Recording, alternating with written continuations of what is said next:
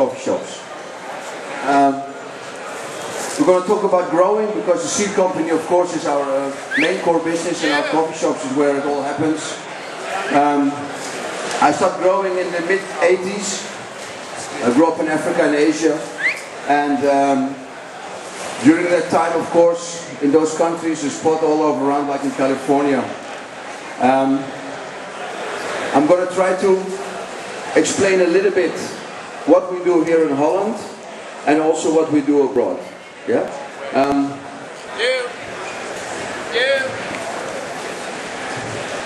know what I mean? Okay. We're all going to do it on the mic dish. We're not going to use any background, so I want to just be one-on-one with you. I like to speak like this. For great growing indoor, what I will start with. If anybody has a question in the meantime, you all can ask questions, by the way. Yeah. We always say 5 things are very, very important for growing. The first of all is, of course, your airflow.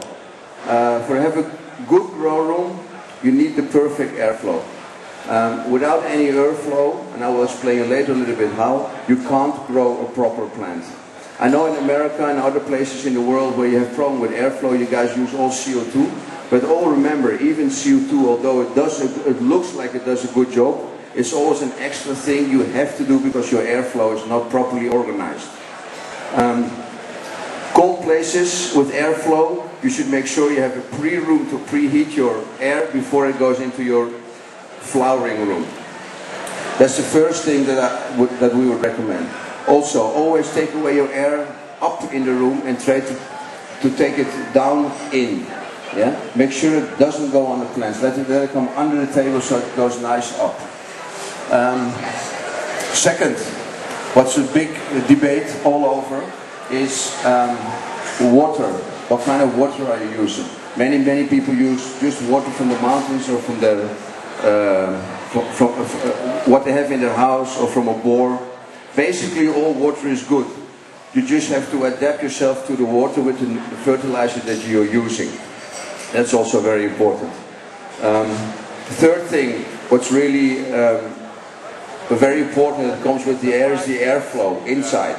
Always make sure you have nice ventilators that make sure that you don't have any stealth air around the leaves. The same when you go sit in a bath and you sit in too long there, you must need the exchange of air around your plants and also make them move, especially when they're really young. If you have very young plants and the clones are just rooted and you transplant them into smaller cups before you go to the bigger cups, it's a very wise thing to make sure they have good wind. With good wind you get good roots and you get good stem. Very important. The lighting. Many discussions about lighting. Big controversial between Europe and the other side. You guys all use 1000 watts, we all use 600 watts. And nobody knows exactly why, but it's very, very simple.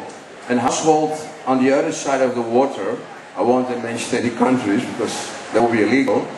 On the other side of the water, you have 4 times more power in your house than we have. Here in Europe, we only have houses where the power is 2 times 16 or 3 times 16. And if you're lucky, you have some power for electric cooking. But it's not much. It's not as much as compared as you guys have in the States. So to spread out light, we use 600s. That's actually the only difference. But if you compare 1000 watt to a 600 watt, of course you'll have more with 1000 watts. So what we do, we try to spread out our light to get the same result. Yeah? Another thing, what's really, really important for growing is your medium. What access do you have? Which area are you? What do you want to grow? Well, already with the high times, I think in '95 we did a big debate, bio versus hydro. In the end, we did a blind test with 1000 judges, and it was 51% in favor of bio and 49% in hydro. So if we blindfold everybody here, you won't see much of a difference. Yeah? It's just the way you want to grow. Now, if you go to the greenhouse, you'll see a menu, half bio, half hydro. Yeah? It's a very, very personal thing. For me personally, when I grow and it's outdoor pot and it's grown dirt, in the end it's always the best. But yeah, you can't beat it. The problem is, especially here during the Cannabis Cup, also with the Super Silver we entered, My pot is the only pot that's entered this and cured and biological grown.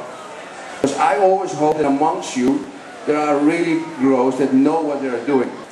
The problem is if you have a hydro pot, sometimes you see a little bit more crystals, sometimes you have a little bit more yield, but you never have the taste of the biological grown outdoor pot. Yeah, so it's a big debate. Also with the hydro system, for sure you are 10 to 15% faster in yield indoor. So that's also a very big advantage for a commercial grower. But on the other hand, you can grow very good dirt indoor and have nearly the same results. Also don't forget that basically any dirt system indoor, if you don't go on with organic feedings after 4 weeks, is also a hydro system.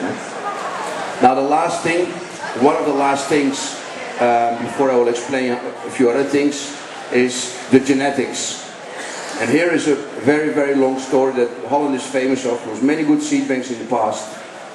Also in other countries there's many good stuff going on, for example in Canada. How do you get your good genetics and how do you find a good plant? Well, the most easiest thing of course is that you have friends that are already long-time growers and you know the stuff, they get their cutting. That's the most easiest thing to do. But on the other hand, what we try to explain, especially also in the greenhouse, when you grow or smoke, try to not smoke always the same. You will see that if you don't always smoke the same, most of you guys know, yeah, you will like it more, you will appreciate it more, you always get a better feeling out of it. Yeah? Well, how do you go along? Well, buy seeds of different companies or different strains, whatever you want to do, and make sure you have 2 rooms. You always have to have a veg room, and you always need a flowering room. Now, most people only have a flowering room. And so one time they have something really nice, they flower it out, and then it's lost. Yeah, it's a pity. Sometimes you go to a really good restaurant, you eat one thing, and that was it, you know? You don't have, you can't make it anymore. No. If you're in that situation, the first thing you can do, if you see the plants coming really good, you can re-veg that plant. Yeah? If that plant is flowering already 10, 12, 14 weeks, if it's a sativa, it doesn't really matter. Just put that plant under 24-hour light cycle for 6 weeks. You will see after 4 weeks the first little cuttings growing out of the bud. Make sure you don't overwater that plant, dry them out a little bit. And after 6 to 7 weeks you will be able to take a new cutting out of that flowered plant. That's the only way to get that original cutting back if you can't get it.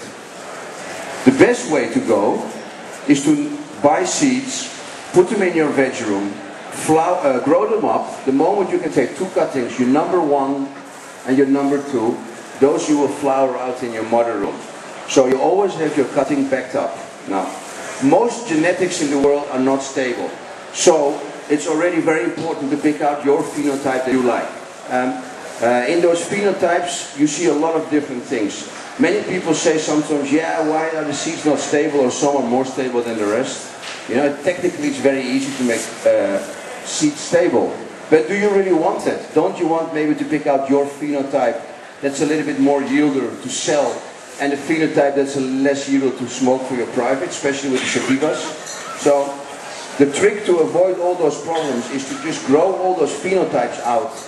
Make sure you have them backed up in your veg room and then flower them out and then make your decision what you like. Now, if you do that, it's always optimum to use as much seeds as possible from one variety. So even if you put out 50 or 100 seeds from one strain, you only keep the best mother. All the other ones you kill. You have to play God if you work with genetics, otherwise you're going to have so much in the end, it's impossible. So every time you find something that you really like or you think you're going to like, just keep that one particular mother. Yeah? The age of those mothers will go from 6 months to 12 months.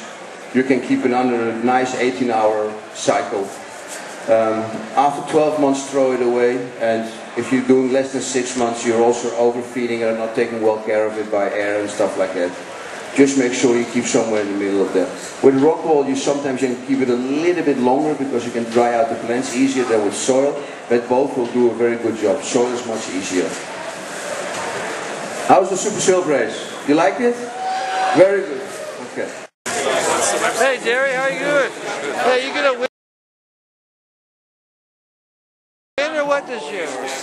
I'm always going to win until I lose. Is it your stall or what? Where's your stall? This one?